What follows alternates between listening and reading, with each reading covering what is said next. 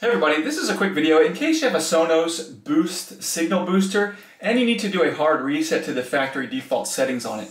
Now you're going to want to do this for one of two reasons. The first one is troubleshooting. If you're having any issues where this will not connect to your devices or it won't sync or pair with your stereo or whatever like that, you can fix a lot of these issues with a hard reset to the factory default settings.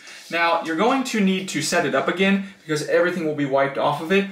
And that's the second reason you might want to do this. If you're trying to use this booster in on like a new system or whatever, and you just want to get a fresh start, like it's coming out of the box, we can go ahead and do that really easily. All we need to do is first of all unplug it from its power source, and then we're going to press and hold this connect button here. And while we're pressing and holding the connect button, we're going to go ahead and plug the boost back into the wall. And you're just going to continue to hold it until the little indicator light on it flashes orange and white. Then you can once that happens, you can let go and allow it to complete its reset. When the reset is complete, it will flash green, and you can go ahead and set this boost up as a new device.